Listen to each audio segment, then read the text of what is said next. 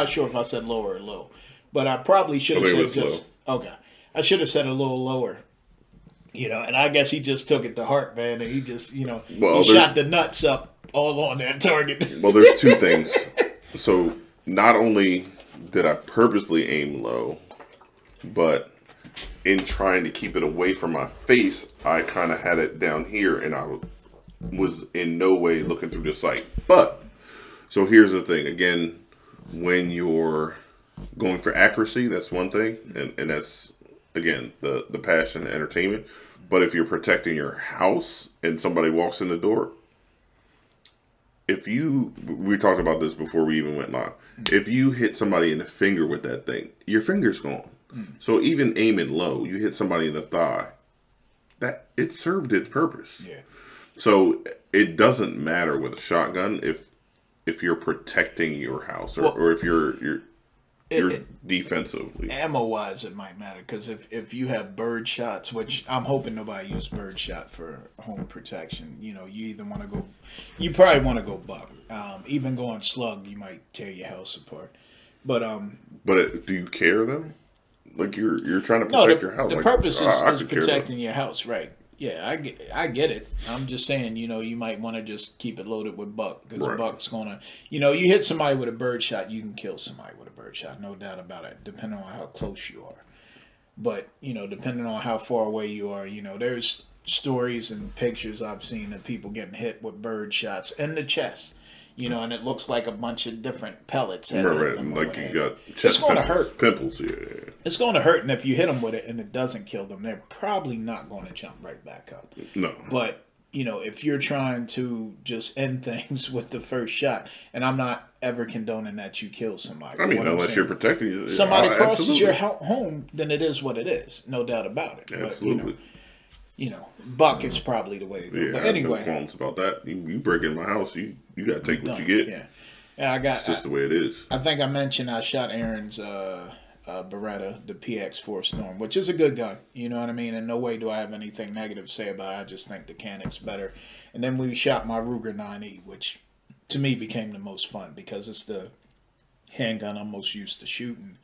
And I was watching Vanilla Gorilla shoot too. He didn't do bad at all, especially for not a first time, but not having done it. It's been years, probably about 20 years since I shot a gun, and then it was probably 10 years before that. So I've only shot a weapon twice in my life. This would be the third time. I will go back to the shotgun. So I had another problem with the shotgun. And it was that I did chest a couple of days ago at the gym, and I'm just, getting back into the gym. I lost 10 pounds in 1 week, by the way. So I talked about that last week. So I'm down to 330th. But anyway, so I did chest. Obviously, anybody that goes to the gym, you have muscle soreness, your muscle fibers are tearing or whatever. And the shotgun, so when you shoot the AK and the shotgun, you kind of put the stock into your chest.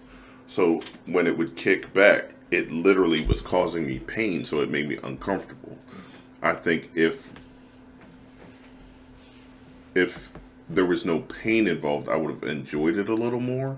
But because literally every time when I was shooting, I was like, let's hurry up, get this shit done so he can shoot. Just because it hurt. It wasn't that I wasn't enjoying the action of it. It was the pain, like literal pain that made me uncomfortable.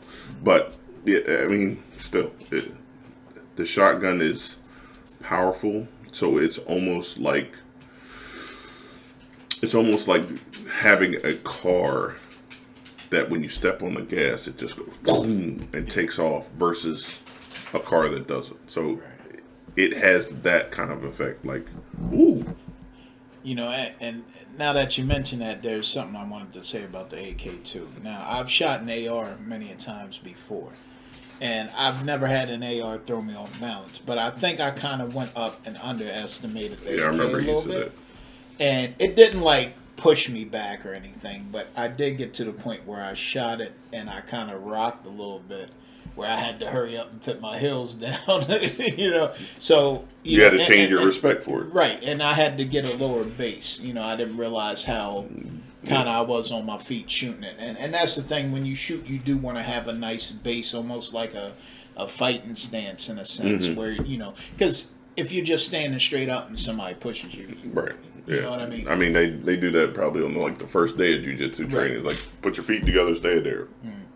Yeah. And you will fall dead ass over. Yeah. So, you know, that I kind of, I guess, slept on the AK a little bit, but I got to tell you, man. You know, it's just adjusting. I don't. Yeah, I wouldn't say that you were sleeping on it. I think number one, you were excited, yeah. And then number two, with anything, you have to adjust after, you know, the first time doing something. You're gonna have to adjust. So. Yeah, Jason, what's going on, bro? So, but yeah, I just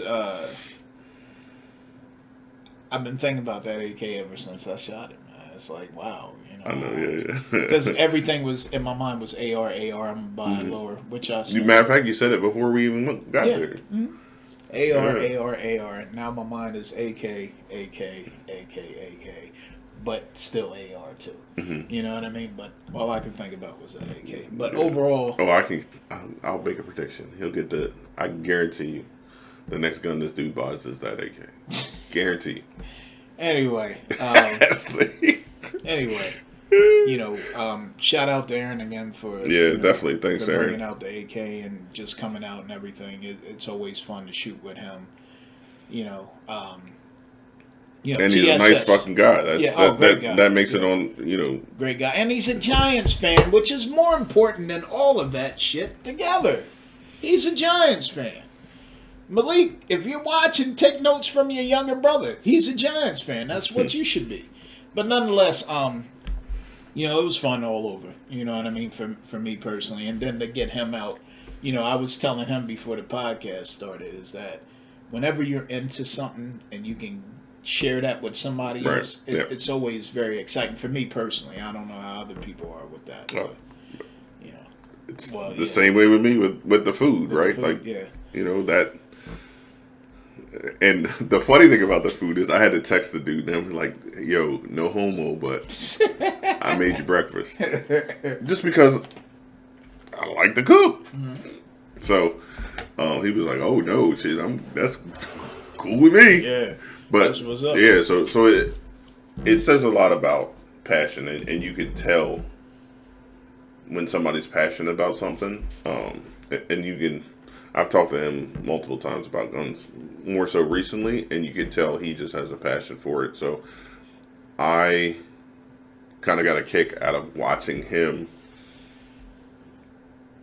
enjoy his passion, right? Like it was cool. Hey Jason, no, I've never seen the Kel-Tec 7. I don't even know what that is. I've shot the Sub 2000 by Kel-Tec, and there's a shotgun that Kel-Tec has that my buddy really wants. That's it's interesting. It's a nice looking shotgun, but I don't even know how to really explain it. Tamika is an Eagles fan, so she was. Aaron, I can't wait to see what you get next month, brother. But you know. And your breakfast is here. You know, as soon as you get it, I'll be like, let's take it up to the range. But TSS, if you ever go, Target Shooting Solution, it's in Avondale, not too far from Delaware. It's almost right over the border. Yes, I would say down probably like 5 minutes over the border. You got to go through Pike Creek to get there. If you've never been there, what you want to do is you want to go online to their website and sign their waiver on the website. Because if you go there to TSS, they're going to make you watch a video. I think the video is like an hour long, or the process takes an hour, one or the other. It was like 15 minutes. Yeah, but it's better to do it online instead of going. But technically, we could have done it because we had to wait anyway. I could have, you know what I mean? True. My cousin said SIG P320. SIG, okay. Yeah, I've never shot a SIG, period, but SIGs are very, SIG Sauers are very, they have a very good reputation. I did hold a, I hope I ain't got the number wrong, the new one that's real small, I think it's called the 365 or something like that. I didn't like how small it was in my hands, Daryl, but like I said, SIGs are solid. What's the one you asked the girl about? Like when we were leaving? No, that was the, they have a gun up there. In Delaware, silencers are illegal, but in PA they're not, and they have a gun up there. I forget the name of it. I think the nickname was a Silencio. He said, yeah, it's a 365. Okay. and it's already has a silencer built into the gun as part of the gun. It kind of looks like RoboCop's gun. Almost, Oh, okay, yeah. And you know, I kind of want to shoot it to see how it is. I mean, there's probably nothing really spectacular about it. I've never heard anything about it outside of TSS. But yeah, man. And you can rent guns at TSS, which you can also do at Target Master as well, which is on 202. But you can rent. What's the big one you can rent? The big one. Which one? Like, oh, the Desert Eagle? No, the blow up your whole fucking car one. It's like $100 for the first one. Oh, like you can go up to TSS and you can. Oh, you carry a 320, Jason. Okay, that's what's up. You can rent a 50 cal BMG up at TSS. I think it's like $100 for the first person and 50 for the second. You get 3 shots. Now, if you ever seen the BMG, the bullets are like M80s or something like that. Small sticks of dynamite. Daryl said P320 is what military and cops carry. Oh, okay. Well, the cops in Maryland, the DOT cops, they carry Glock 22s, 40 cals, but they're about to change it. Yeah, the BMG, it's 150. You get 3 shots. They actually close off the range, one side of the range, to let you shoot because it's either that loud or that windy. I've seen a guy shoot at a deer and miss the deer, and it killed the deer. So I mean, and this video's on YouTube. So what was so when we were leaving, this dude started shooting, and literally everybody in the range. Aaron, you missed this. You missed this part. So this dude started shooting this gun, and literally everybody on our side of the range got their phones out and went over and was like, what in the entire hell was that? Because it was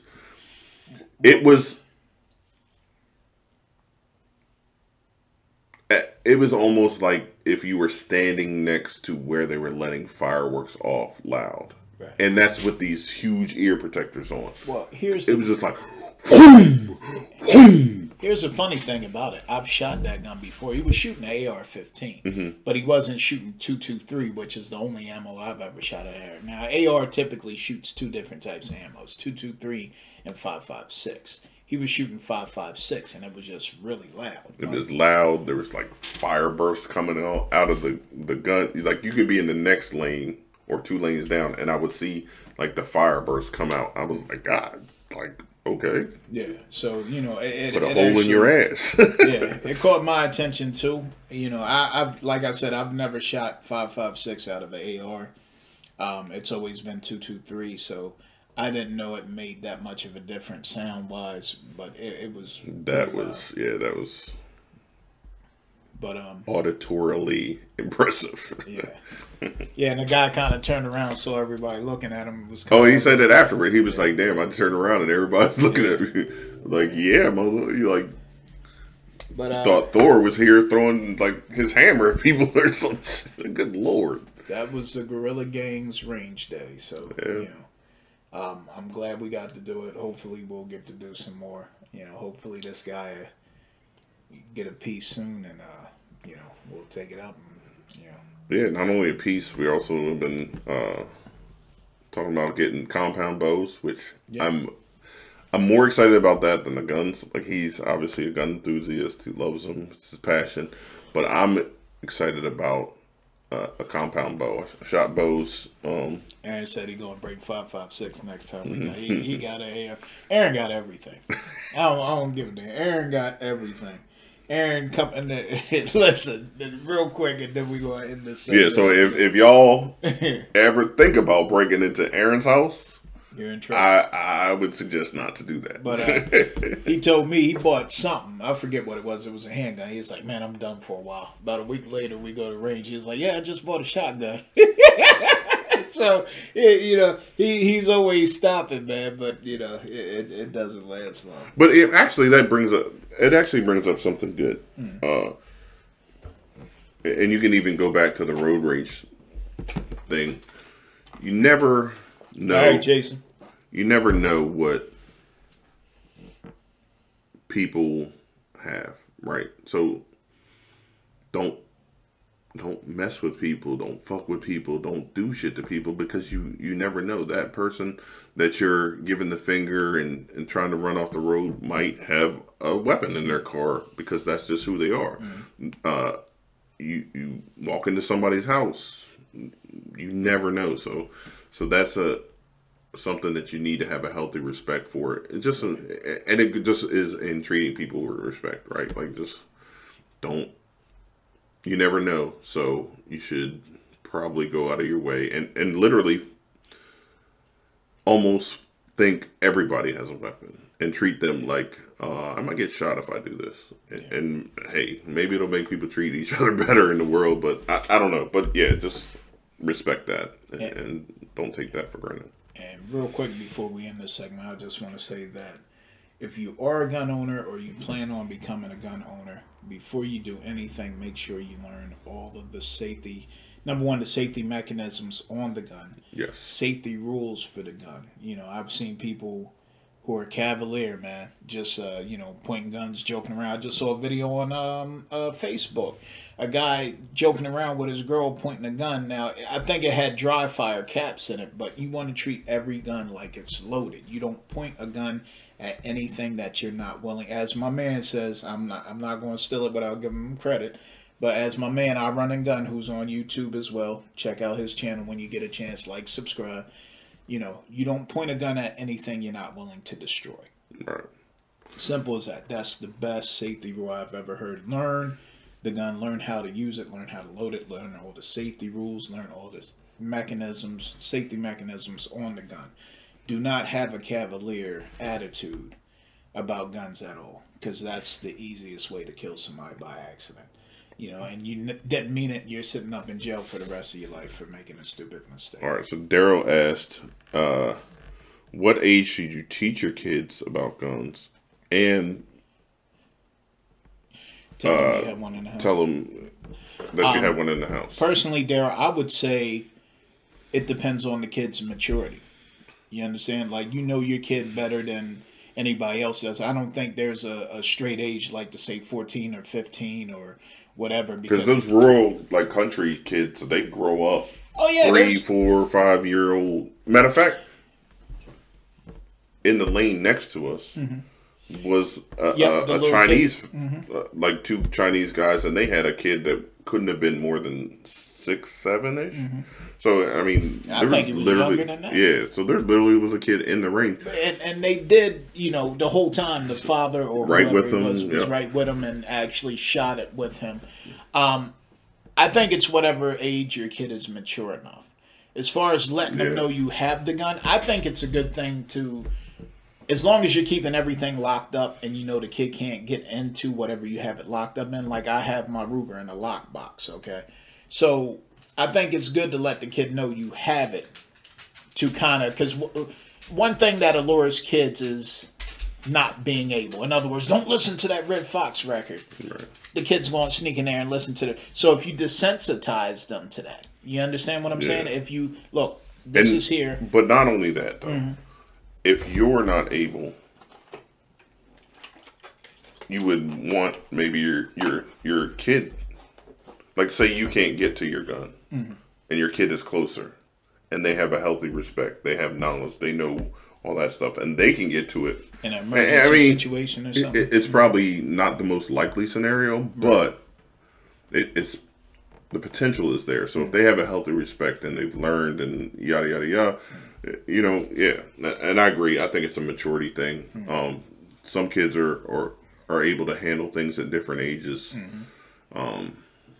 So yeah, I definitely think that's a maturity thing. I agree.